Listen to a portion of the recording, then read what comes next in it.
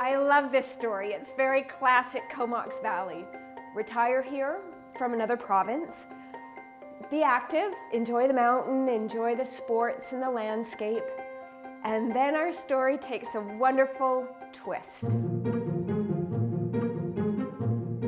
It's all about back and forth and back and forth. It's not a straight line anymore for me. Our story takes a twist because Brian Buckrell retired here from a professional career as a professor, and he serendipitously visited a gallery, looked around and thought, perhaps I can be an artist too. I was a veterinarian. I worked in the area of reproductive technologies. I was a professor at the University of Guelph. And research is very much, it's creative. It's fun in many respects. There's some downsides like there is to everything else, but the upside is that you're creating things. That creative bent is actually not dissimilar from art in some respects.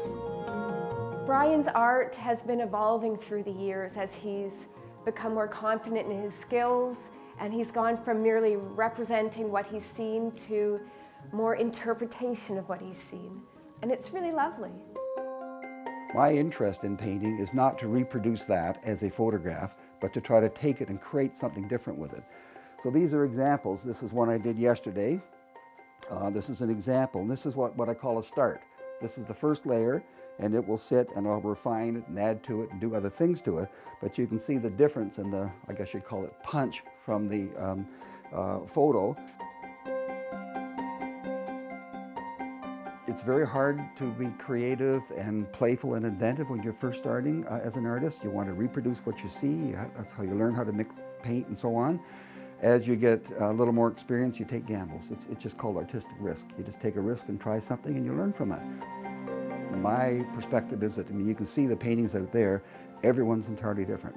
Every painting is an experiment for me, and whatever happens to it, happens to it. And I'm a big believer in serendipitous change. I don't want to know the outcome, just let it happen. If I'm happy with it, great. If not, you junk it and start over. So. Brian has been welcomed into the Comox Valley arts community. He's one of a number of artists that call the Comox Valley home.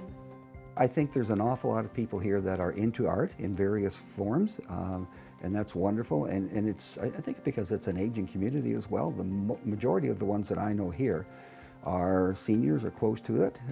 There are a number of young ones that are doing it professionally as well, but the bulk of them are those that have moved on to try something new in their later years, and it's a great spot for that. So. This really is a classic Comox Valley story, to come into this community and become part of it, and even start teaching within that community and sharing your knowledge and your expertise. In the Comox Valley for Shaw TV, I'm Koch-Schulte.